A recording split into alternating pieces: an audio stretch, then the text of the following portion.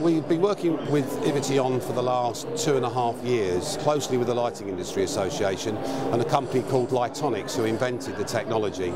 iViTi simply is a safety lamp for your home that stays on when the power has gone.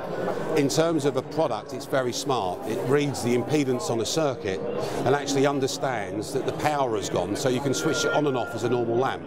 During the development of iViTi, we found that the capability of powering a luminaire with batteries was something quite special, and also the technology which reads the frequency of the grid. So I thought of this extra idea that we could do in the iViTi, because we've got a battery there.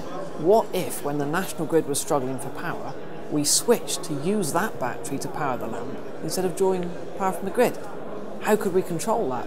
If we measured the grid frequency, we'd actually have a real-time indication of whether the grid was struggling or whether the grid was in surplus of power, such as it's a sunny day, people aren't having their heating on or their air conditioning, and the wind's blowing and everything's great. We've got lots of low carbon power. We could use that to charge the battery. The moment that, let's say it's FA Cup final and it's half time and everyone goes and puts their kettle on, we need so much power as a country, there's a massive spike, a massive peak. Well, that's the time that lighting products could switch to a battery.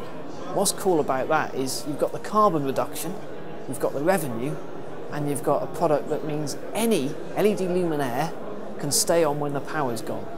The key situation for any customer is supply and demand. You can affect the price of supply by getting the correct contract, by doing the right price. That's where we can help this product. However, what we can do now on the demand side is even better. By turning the lights off in power supply, but leaving the light on in the building allows you to have a demand switch. So at the peak point of the day when the electricity is high, you could turn the power off and leave the light on. You can reduce demand and save on your bill.